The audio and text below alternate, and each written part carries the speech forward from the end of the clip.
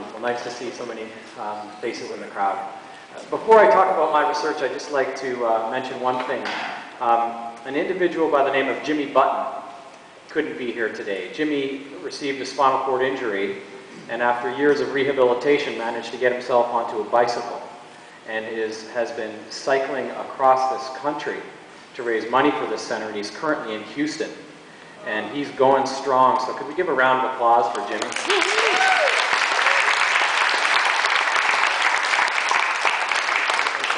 Just a real wonderful example of rehabilitation and you know, the passion of somebody's will to do something. So my hat's off to him. So just a quick run through my work. We've had some really nice developments over the last year. The first treatment that I developed for spinal cord injury, I'd taken some technology from Dr. Tom Lane and applied it to spinal cord injury.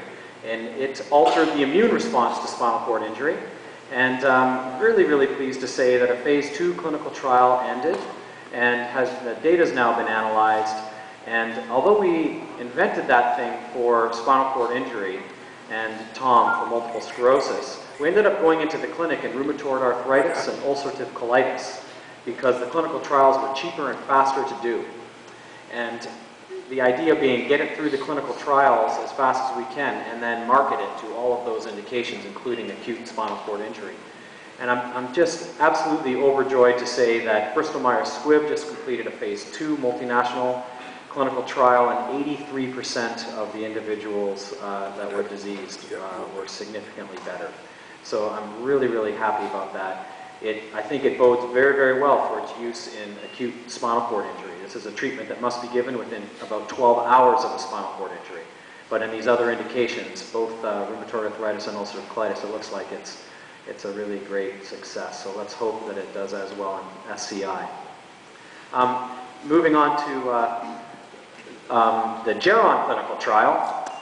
Some technology I developed in taking stem cells and making them into a spinal cord cell type called an oligodendrocyte has gone to the clinic.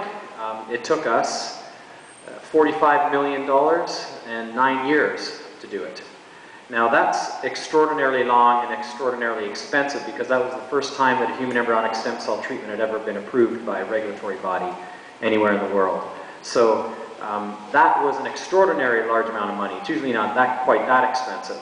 But nonetheless, it was a great victory. We were, several years ago, we were awarded the right to begin the trial, and then we were put on hold, and then we were awarded it again, and then put on hold again, and it got lifted. 6 months ago, the first patient was treated in Atlanta, and it's going to be a couple of years before we hear anything more from that clinical trial because 12 individuals have to be treated and followed for 2 years. So that's 2 years after the 12th spinal cord injured patient. I think that if the trial was going to go down, it would go down because of a catastrophic event to the patients who have been treated so far. The fact that Geron's opening up new treatment centers right now, and we've not heard bad news. And I tell you, I check my iPhone every single morning that I wake up. Suggests that things are going very, very well there. And during the last year, we've also expanded that in my laboratory to cervical spinal cord injury, so we've published some papers showing that it also works in the cervical spinal cord. The mechanism is both remyelination and also trophic support, so that these things secrete tremendous amounts of growth factors. And so it's suitable for a newish type of injury, two weeks after spinal cord injury.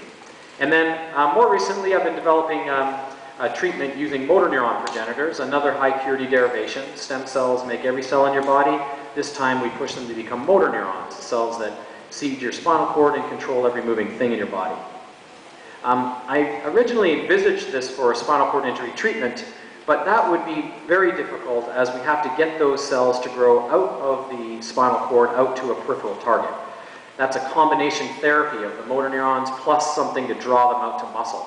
We're working on that now, so that's in the research phases, but I'm pleased to say that the strategy to get to the clinic is going extraordinarily well. So the motor neurons are being, the idea is to put them into diseases of motor neuron loss prior to spinal cord injury. So we only need a single treatment.